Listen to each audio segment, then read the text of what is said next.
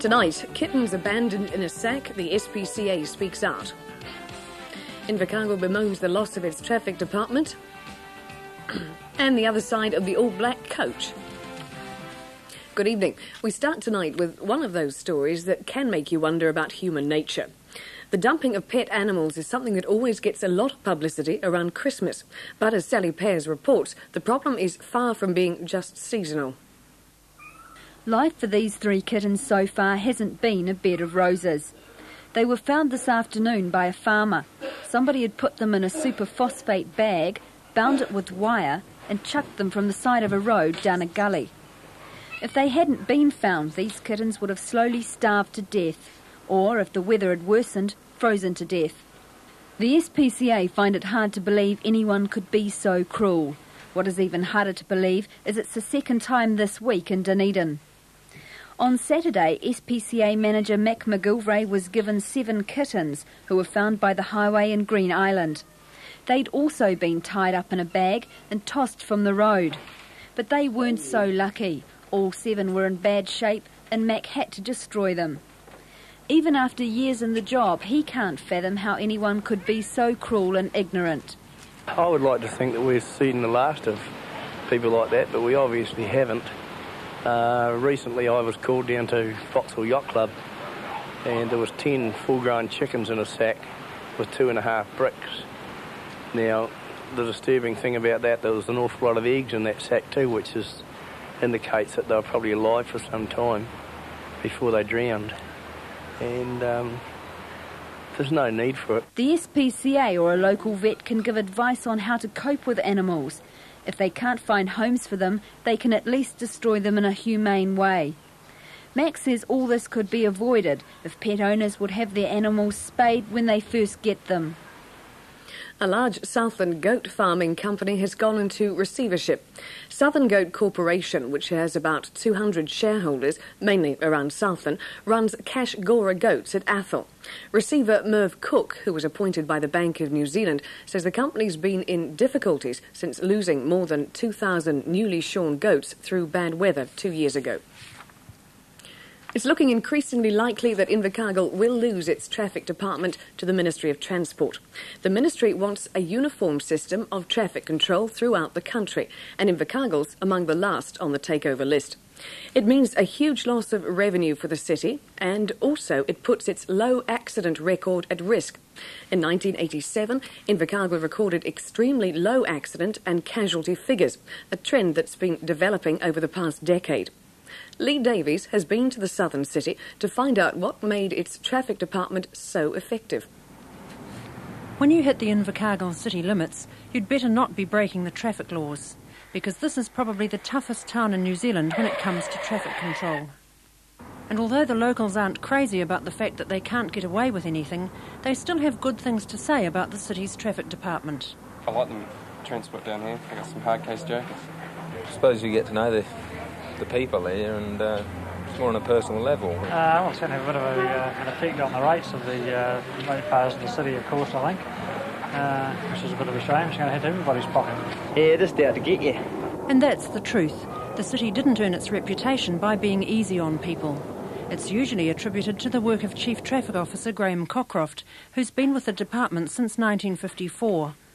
He points out with some pride that in the past 10 years, there's been a 75% reduction in accidents involving injury. We've achieved it by rigid enforcement of drinking and driving. I've no time for people that drink and drive. He's known throughout the country for his department's drink-drive blitzes and for a number of other campaigns Invercargill's undertaken over the years. They haven't all involved catching traffic offenders. 18 months ago, the city opened the Graham Cockcroft Cycle Park, where youngsters are taught how to cycle safely. Now it seems it may all be coming to an end. The Ministry of Transport's determined to knuckle in on Invercargill, and there are real fears that'll mean the end of the low accident rate. Retired Traffic Committee Chairman and former member of the New Zealand Traffic Council, Mervyn Nederer, is sure it'll destroy Invercargill's record, and he's determined to fight it. Well, I'm going to take up all the cudgels I can muster to see that the Minister, if he survives another term of Parliament, comes down here. If not, well, it'll be good riddance to their policy, I think. He's not alone in his opinion. The whole thing is a hideous exercise by the government. A major concern is that resources and staff levels will be reduced as soon as the ministry's takeover is complete, and it's felt that's an area the MOT should be forced to look into. First thing they want to do is admit they've made a failure, that their department is a complete failure, and they haven't got the wherewithal to do the job. I don't blame the traffic inspectors themselves, but they haven't got the number to patrol the roads. You read every weekend, Monday's paper, 14, 16, 18 killed. It's not happening in Invercargill. Invercargill's worst fear is that's what will change. It's now almost certain the South's only remaining vehicle testing station will continue to issue warrants of fitness. The service at the Andersons Bay Road station in Dunedin seemed in doubt after the Ministry of Transport decided to quit warrant testing from the end of next month. But there's been interest from the private sector, from as far afield as Christchurch, in operating the 2 warrant of fitness lanes. Applications are still being sought before a final decision's made. The other 2 lanes will specialise in the certification of heavy and special duty vehicles and will continue to be operated by the Ministry of Transport. All Black coach Griz Wiley is a man with a tough public image. To most people, he's a gruff character who rules his players with an iron fist. But as Ken Nicholson found out in Invercargill this week, there's another side to the man with the world's top rugby coaching job. Wiley was joined by current All Black Gary Whetton and former All Black Duncan Robertson in a promotional week run by the Old Boys Club for the benefit of rugby in the South. The image certainly came from his playing days. Whether it was for the All Blacks. This is the sort of position from which Alec Wiley scored a try against Scotland by breaking there. He's gone. Wiley, number 6, taking this shot, but well tackled there by Ripley. Gives it to Brian Williams. This is Kirkpatrick. Or his club side, Glenmark. In those days, Griz Wiley wasn't the man to tangle with, as many opponents found out. Today, he's coach of the world's best team, the All Blacks, and that public image hasn't changed. But people who are close to Wiley know there's another very different side to the man's character. A friendly, more personal attitude which became apparent this week in Invercargill. In a packed 3 days, Wiley, Duncan Robertson and Gary Whetton spoke at 18 schools, evening functions and held training clinics for all ages. He faced a barrage of questions from boys who were learning that there was a lot behind the gruff exterior of Griz Wiley. How long have you been coaching for? What do you feel like when one of them makes a mistake? How do you feel when you lose your game? Not all the questions were straightforward. Yes. Would you like to see a test match between South Africa and New Zealand? Others forced Wiley to use something he never used in his playing days, a sidestep. What do you do when the guys get some scratch?